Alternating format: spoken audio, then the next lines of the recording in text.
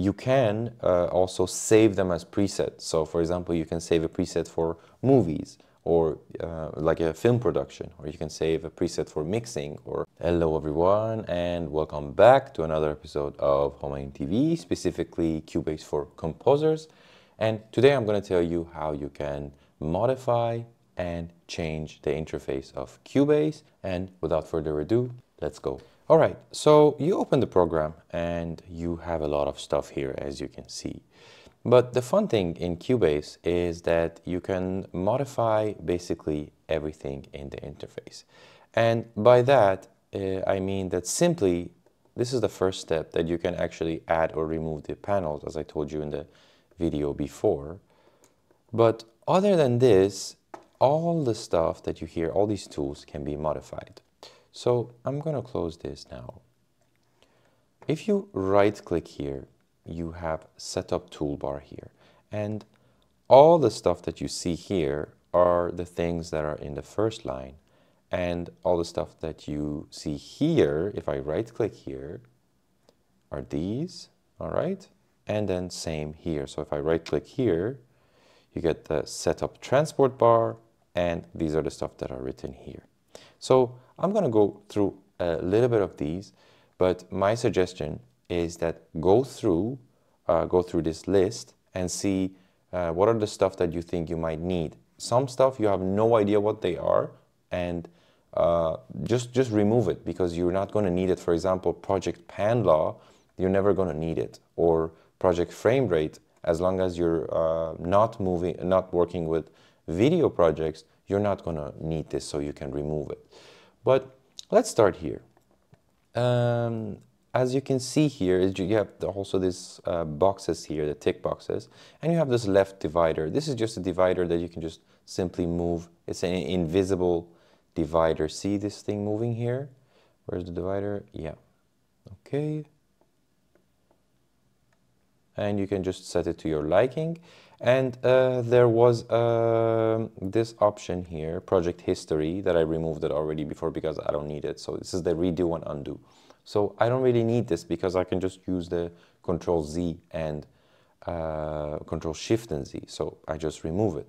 And there are some other stuff that you can just check by yourself. It's not really complicated, but you can just see if it's something that you use or you don't use, and you keep it. Usually the first one is quite useful, the first layer. So I will just keep everything here other than the undo, redo that the project history.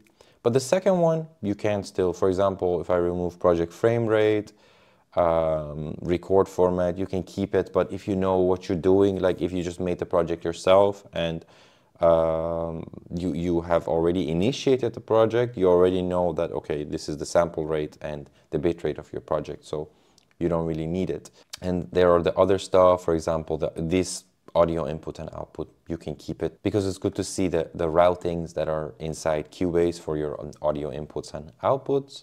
And you have the right divider here as well, and the left divider, so you can just divide them as you wish. This really helps to just make the interface a bit more clean. And before I go to the lower one here, you can also save them as presets. So for example, you can save a preset for movies or like a film production, or you can save a preset for mixing or stuff like that. So then it will just change the layout of this line here, and as you wish. So it's a pretty neat thing, this feature. And now let's go down here. These are also the same. And also it's a good way to learn Cubase, because if you don't know it, you can also just Google it and see what does it mean. For example, constrained delay compensation. You don't really need it if you have like a new device, like from the past few years. And you're basically working quite light or even heavy, but with latest VSTs or plugins, you don't really need this. So you can just remove it. And there are some other things that you can just go through it. I tried to record the video explaining everything, but it takes like an hour or something. But perhaps later I'll come back to it. And so yeah, just go through it and see what you like and what you don't like, okay? And as I told you, you have also this feature here that you can close and open the panels. and you have some other stuff here. For example, you can open the overview here, which gives you the overview of your project. But my suggestion is that don't make it complicated in the beginning, just make everything simple. And now I'm gonna close this. I'm gonna open my mixer. Same goes with your mixer. So if you right click anywhere that is nothing there, you can also see a lot of stuff that you might need or you might not need, okay? So for example, the zoom palette, this guy is the zoom palette here, which it just makes it zoom a bit or smaller. So if you have a small project, you don't really need to zoom in or zoom out or something, so you can just remove it. Usually I have it because if I have like a multiple stuff, I want to just change it, and but it's up to you, okay? And one fun thing that you can add here is the transport button. So for example, if you have an external display or you just want to also be able to control things here, you can as well add the transport button here and just use it, and can be quite fun and handy here. Okay, now I'm gonna close this. Now let's see how we can modify the color of the interface, because sometimes the stock color, you know, the original color can be a bit boring, and then we can change it. So for that, just go to Edit, come down here to Preferences, okay? And then you have, if you go down here, all the way down, you have User Interface here. Click on Color Schemes, and if you go to the right here, you can change the color. You have some default colors. For example, if I click on this, just keep your eyes on the interface, it's going to change color. And it's really cool. But you can also change the color as you want. So let's see. Exciting stuff. And these are the other colors that you can change. This is the focus color of the tracks, project area background, and there are other stuff. So basically, like, imagine these are the grids, right? These lines, and you can just change the color as you want. Just make it a bit darker, for example, all right? And this is the editor area background. This is where the note editing stuff happens with your MIDI. And this is the ruler background. So everything you can modify here. Now I'm going to reset it, so it goes back to the way it was. And I'm going to go back to this because it's just easier for now to explain things. And now you have track type default colors.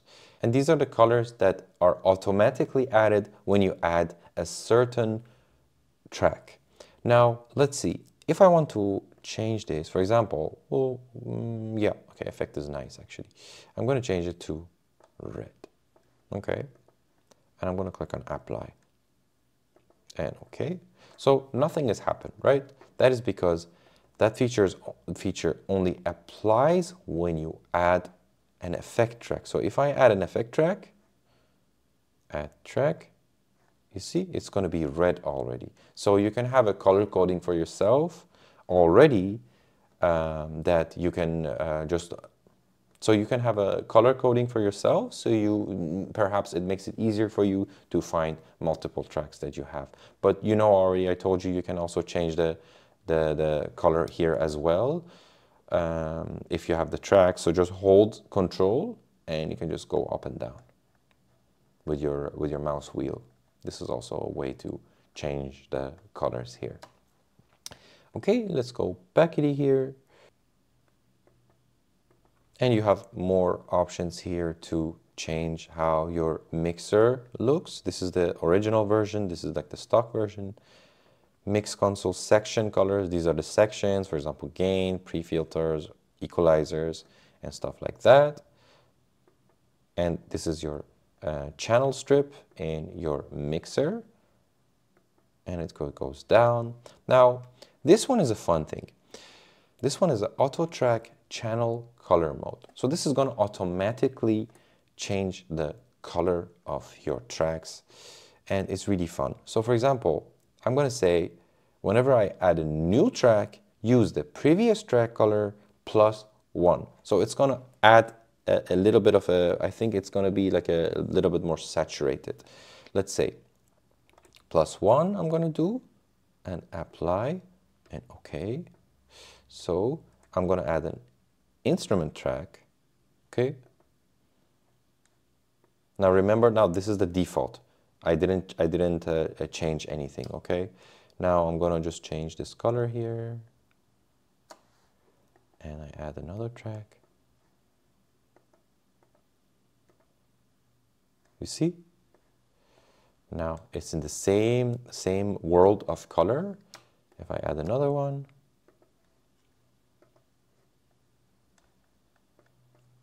so it's just changing a little bit of the color here to keep it in the same color area.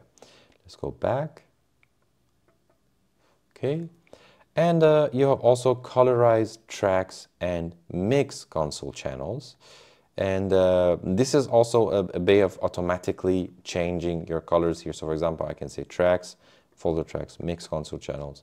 You can say the color strength, should it be high, less? So let's put it in color strength max and apply. You see? This is also changing the color of the actual track here. So my suggestion is that to play with these settings a bit, and also you can just modify, check what these are, to learn by yourself a little bit more, because it's just nothing to explain here. It's just something you just have to go through it and learn it by yourself. And in the next video, we're going to be exploring a lot of more cool stuff. So if you are not subscribed yet, please do. And if you have any questions, comments, or anything else, leave them in the comments section. Until later, Homayun.